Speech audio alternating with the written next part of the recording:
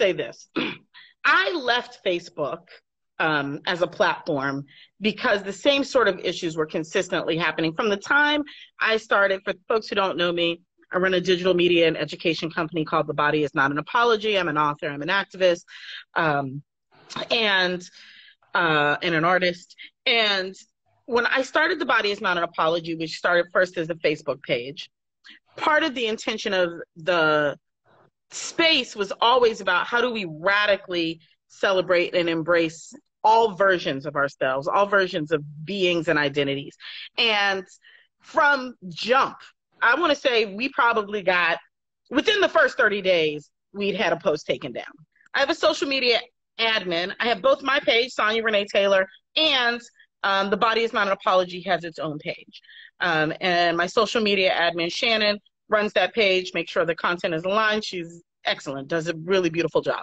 And so on the day before MLK Day, she posted a quote from MLK, like everybody does around MLK Day. His word. It just so happened. His word. His word. His word. These not our words. This just Dr. Martin Luther the King and what he had said about the danger of moderate whites. That's what he had said 60 cool years ago.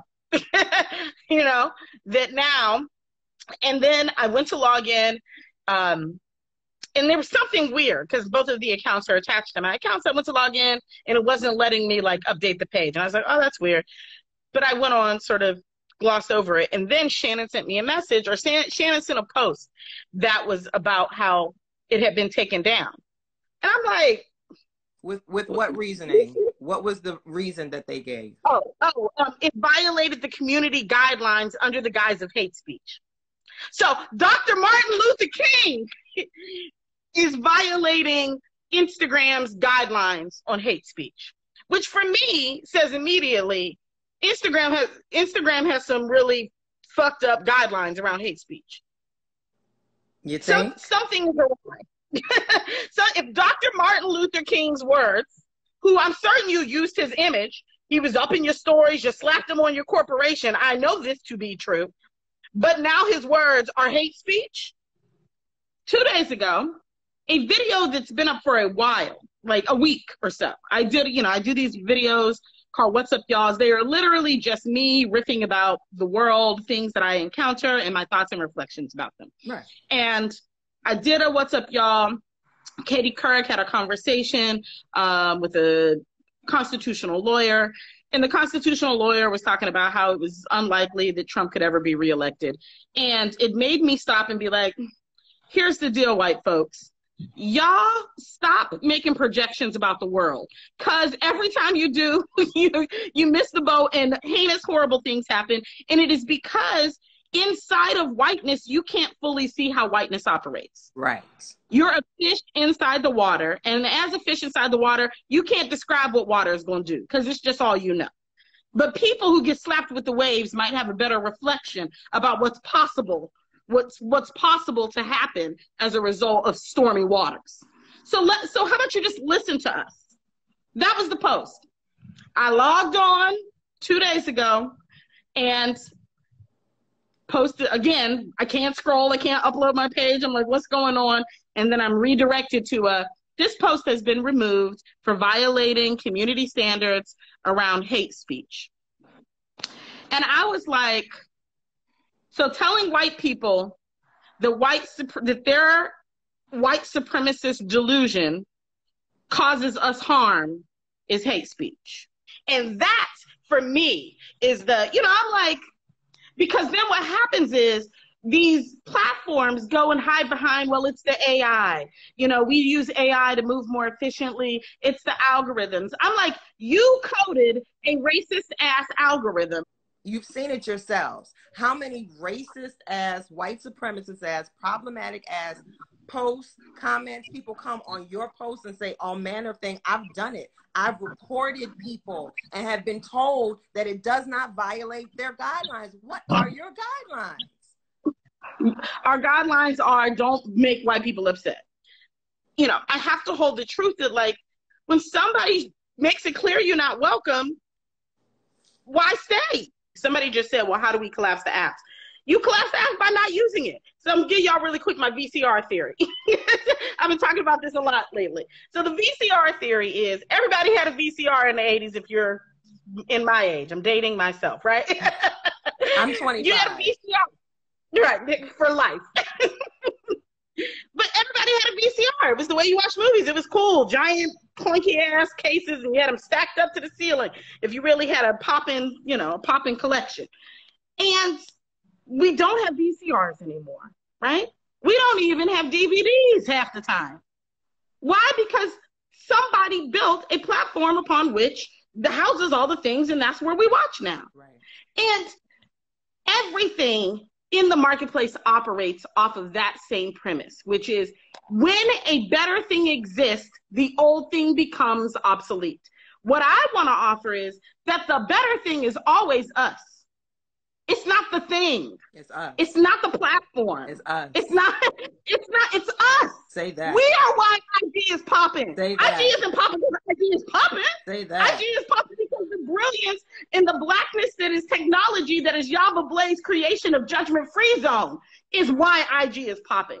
The content that you follow from the brilliant black people that you follow it from is the thing that you're here for. You're not here for IG. So we can take that any place. You're not stuck here. This is not digital slavery. We are on these platforms as long as they serve us, not that we serve them. And right now we are the product. That's why the shit is free, because we are the product. And it's our turn to recognize that we are, which also means if we are the product, if you don't have shit to sell, then you don't have a platform. Let me let that sit on my shoulders for a second. Let me let that sit on my, because that's real. That's real because, again, moment of honesty, as an independent people's worker, right? Oftentimes I struggle with how is it that I'm going to connect with people so that I've gotten so many gigs just from people's recommendations, folks who see how I get down, on IG or wherever, right? There are a lot of people who build their entire businesses based upon social media and social media followings. So when stuff like this happens, and I can speak for myself, I know a lot of people have this experience. When stuff like this happens, you panic. I panic.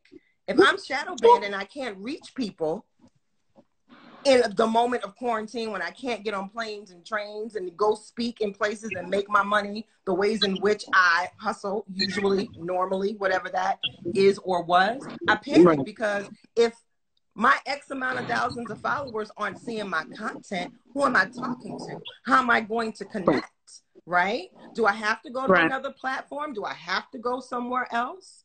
And again, for me, just based upon experiences, as much as folks will be in the comments and be like, I'm with you, sis, and love and like everything and share, when it comes down to it, asking folks to leave the platform that they too love. Yeah. Are they going to come, right? But this notion in this moment of you talking about, like, we are the technology, like, it's that moment where you look in the mirror and recognize who you are. And recognize the value that you bring.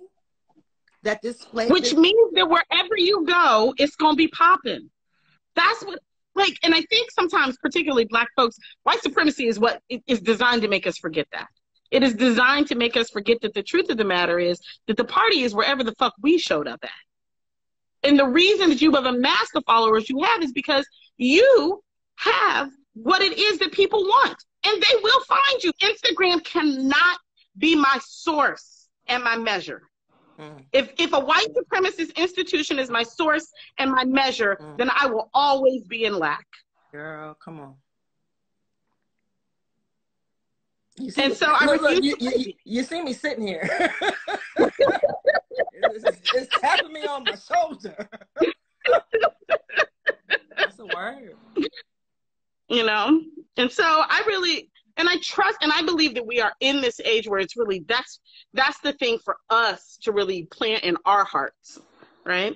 Because without it, that's the ceiling on where we can go, right? It's the ceiling on what we can create. And I'm like, ain't no ceiling. Ain't no ceiling. Ain't no ceiling. We needed to hear that. I needed to hear that.